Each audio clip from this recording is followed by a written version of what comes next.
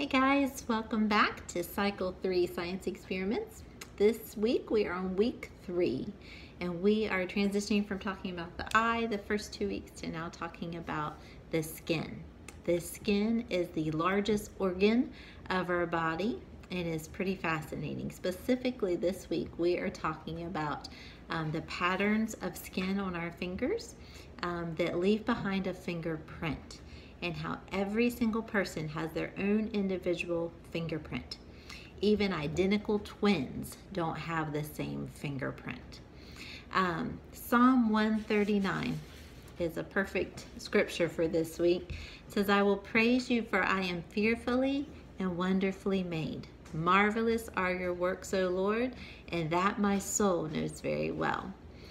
Psalm 139 is a perfect scripture for just reminding us that we are specifically, individually, and marvelously made from our Lord and Creator, even down to our little fingertips. And so again, we look at our scientific method. What is our question this week? Well, our question could be, number one, what are fingerprints? Or where do our fingerprints come from? And so get your question and then give the kids a little background research about fingerprints, because they're actually very cool.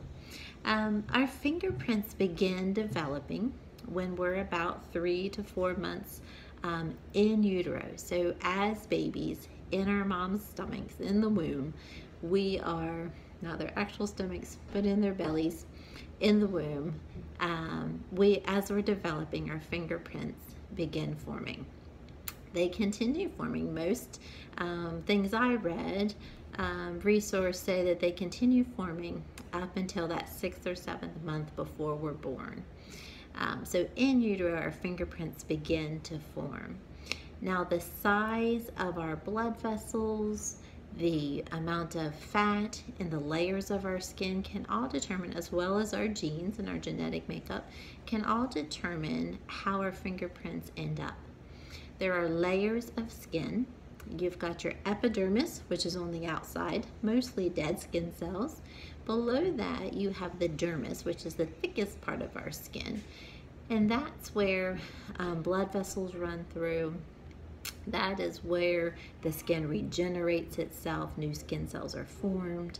And then below the dermis, you've got a fatty subcutaneous tissue layer, which helps to insulate our body and insulate the skin.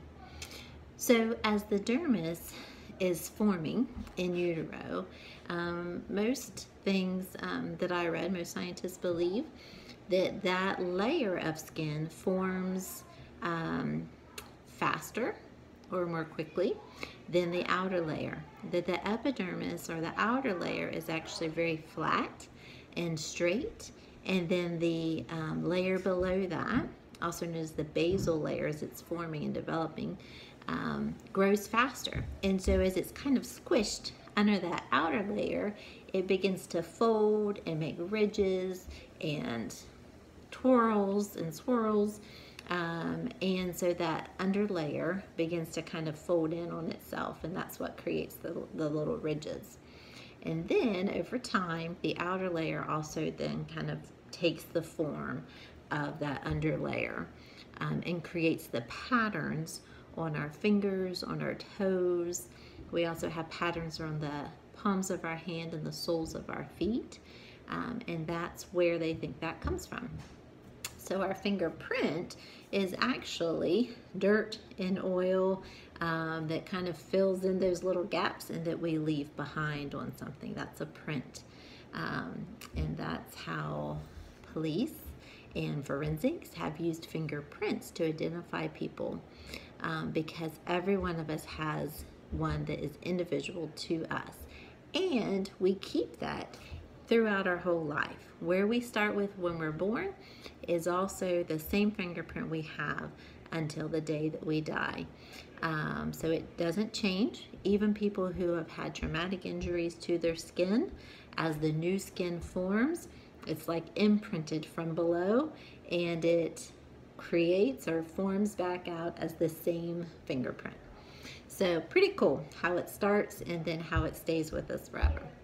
So today's experiment, we are looking at our fingerprints and comparing each of our 5 fingers on our left hand and each of our 5 fingers on our right hand to see if they're all the same pattern or if they have unique patterns.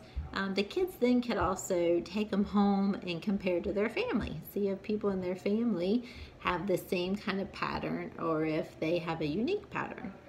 So to do this, our materials, so again our question, where are fingerprints, what are fingerprints, or where do they come from? Background research is everything I just told you. And then hypothesis, so you could ask them, what do you think is going to happen when we look at our fingerprints up close? Then each of our kids will have this sheet. I got off of CC Connected, which is just an easy guide. And so it tells you the patterns, most common patterns up here. This is where they'll put their right fingers, their left fingers, and then their name up top, and they can of course take this home with them, and that would be some fun to then compare with their family. So to do this experiment, then every student will need this. They'll need their pencil, and you'll need tape. So one for each finger. And again, I would have a mom start to just lay out little pieces of tape while you're talking so they're ready for the kids to go. So I'm not going to use one of those because I don't want to waste one. But for the purposes, you're going to have them on the side of their paper. Take their pencil and just rub, it says 15 to 20 times. So basically you just want a good little pencil mark, you know, on the paper, enough that they can rub off on their finger. They're going to start with one finger. You can have them all do it together. Everybody start with finger number 1 on your right hand. Raise your right hand.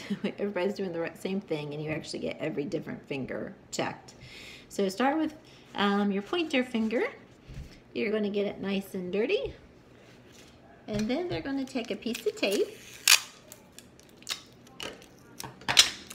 and stick the dirty part to the sticky side and just kind of print it on there nicely. So you got it. When you take it off very carefully, their print is on there, and then they will tape that to the appropriate spot on their paper. Now again, I didn't use that pretty paper, but you get the idea. Here is my fingerprint.